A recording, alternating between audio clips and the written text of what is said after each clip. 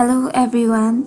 So today I'm going to share some concepts in suspension bridges, their advantages, disadvantages, and we will talk about some of the famous suspension bridges around the globe.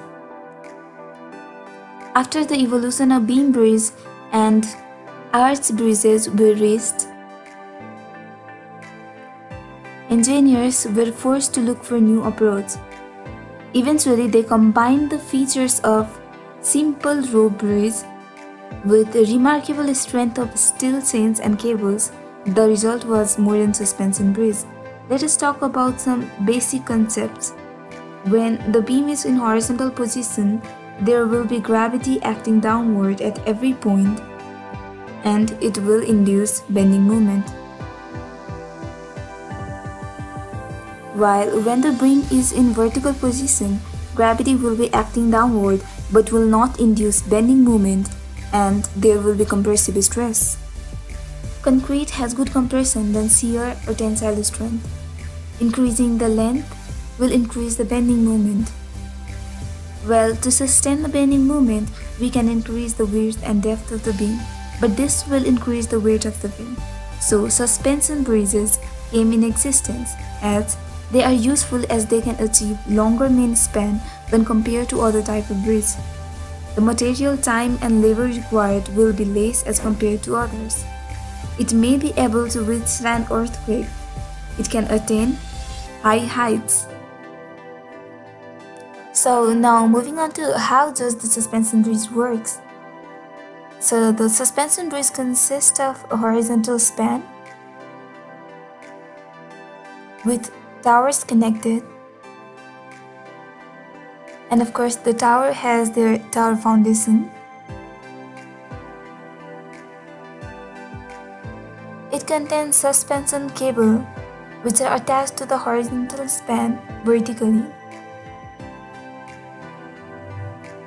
The suspension cables are attached to the main cable,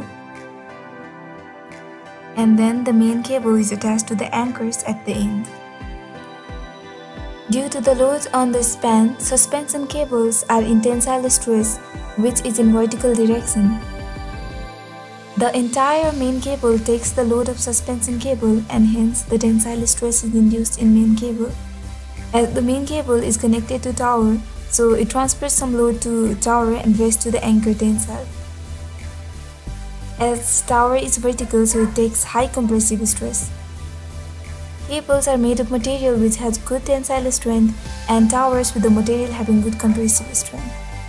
We must keep in mind that the suspension should be equally spaced, which results in less bending moment in the span as the effective length between two supports is less, as the bridge is lightweight and can have long span. Now we have the demerits of suspension bridge. It cannot take heavy loads. Flexibility becomes dangerous during high-speed winds. It cannot be made in soft foundation as compression force is high at foundation. Because of heavy weight of trains, it creates a lot of vibration, so we do not have suspension bridges for railway. Okay, so let us learn about some facts about suspension bridge. On number 1 we have Menai Bridge. Menai Bridge was the first ever suspension bridge and it is still in use. So on number 2 we have Yangtze-Kiang Yangtze Suspension Bridge of China.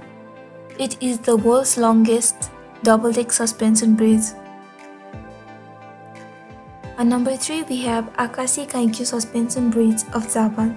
It is considered as the world's longest bridge with a length of 1991 meters. On number 4 we have Tacoma Narrow Bridge, being the world's third longest bridge of that time collapsed because it was made a way more flexible and could have been prevented by making the deck thicker. On number 5 we have Milao Viaduct Bridge, which is the world's tallest bridge with a structure height of 343 meters.